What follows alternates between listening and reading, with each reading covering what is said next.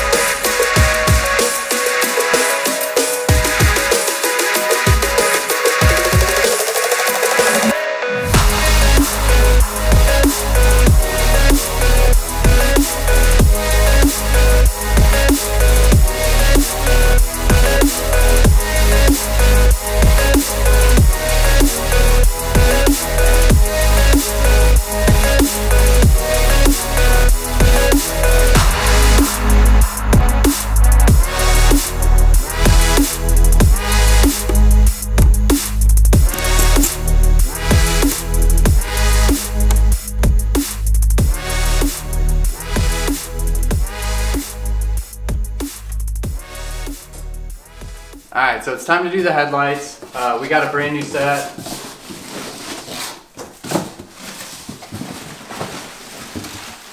If you guys saw the first video on Ashlyn's bike, we kind of mentioned it in there that there was some broken clips. 3 of the main mounting points on the back were broken, so we kind of were forced to buy a new one. So we got the new set for the headlights, and then also we're going to be adding some LED bulbs to it. Whoa, if I could handle what I'm doing. So yeah, we're just going to be putting some LED bulbs in.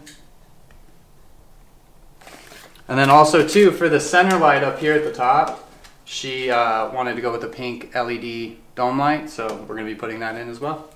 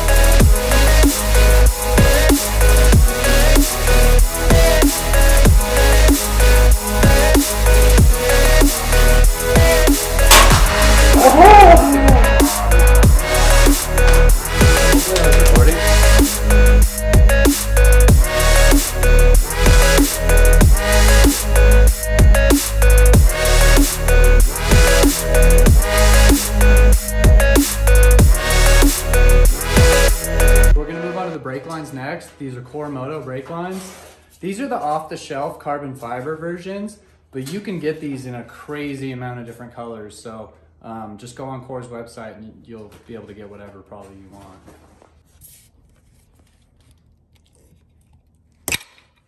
So we got like everything done. The whole bike's together, the plastics, not the levers. We're gonna do the levers here in a minute, but we got the center crash protection on. We're about to swap out the rest of the crash protection, but you see how this piece doesn't match? Hopefully you can see it on camera, but this is so much darker that it just throws it off. So I took the old piece and we painted that, so now that's more pink. So it should look like the bike flows a lot better.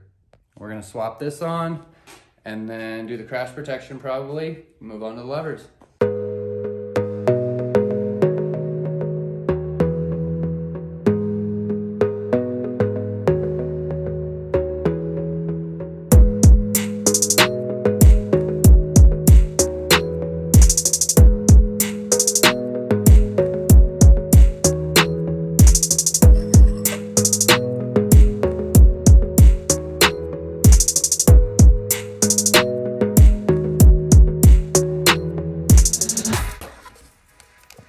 So Ashlyn got some Lumitech shorty levers, but as you can tell, it comes with a red adjuster. That's not cool. So we opted to get the black ones. So we're gonna start off by switching out the black adjusters on the levers, and then we put them on the bike.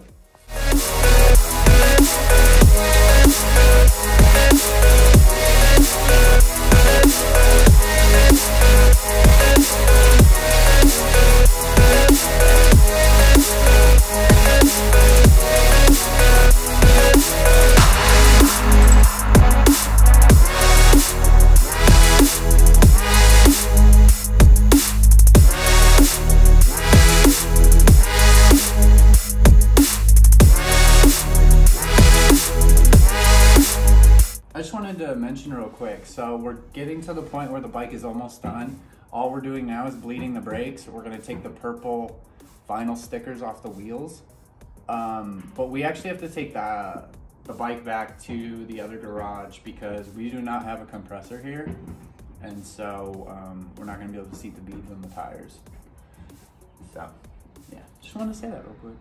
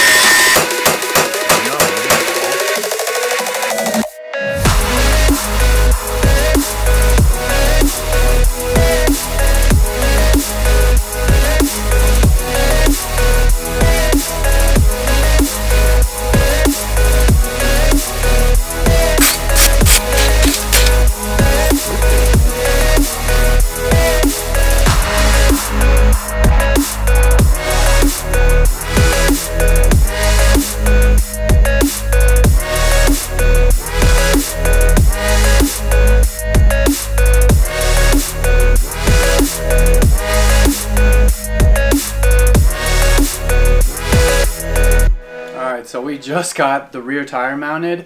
Don't let any YouTube video fool you. It is not as easy as it looks. I know we were stepping up to a 160 from a 140, but geez. But I wanted to show you, we got it on. And this is the old tire. So you can see it's definitely a little bit wider. This is the old sprocket. It's a 43 tooth and it's steel, so it's kind of heavy. New one, TST aluminum one, and it's a 45 tooth. So we should get a lot more low end. Yeah, it's aluminum, so it might wear out a little faster, but I got a lot of confidence in this one. You just want to know where the heavy spot of your tire is. So you see how it rolls back? So you know that wherever it settles on the bottom, you know that this is going to be a heavy spot. So you want to stick a weight up top until your wheel basically doesn't rock back and forth. And that's basically the most simple way you can balance a motorcycle tire. I mean, there's other ways obviously, but this is a very simple, easy one.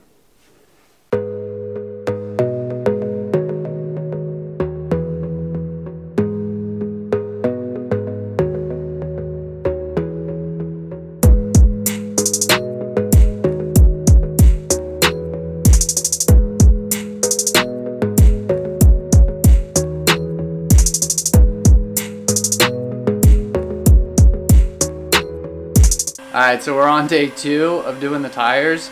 We got the rear one completely done. It was a little bit of a struggle, but we got through it.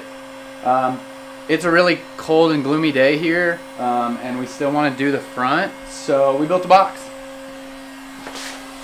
We built a little heater box with our heat gun so that we can get our tires as warm as possible and make it a little more pliable. We're going to start taking the front off. Oh, also, did you show them this? Check this out. Woo! So unless you have some fancy fucking lift, this is how we did it.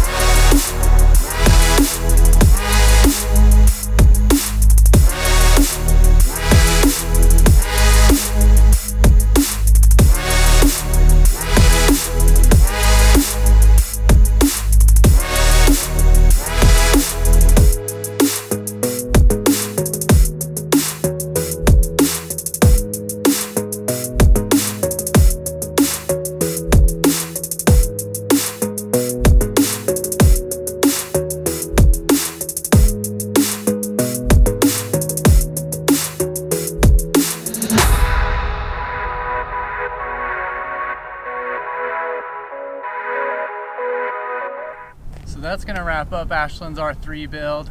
Thank you all for watching. I know that the bike content kind of gets lost and everything. The channel's called Stupid Subies. We want to stick with that. The bikes are at a good point now to where we can ride them all summer and have a lot of fun with them. So we're going to stick to working on the RS and the STI. Those are going to be the main focus of all the videos from here on out. Like, comment, subscribe. One more thing too, stay tuned for next video. We're doing some pretty crazy stuff with the RS. There's some parts you can't get for that car that we ended up making, so be sure to check that out. I'm really stoked for it.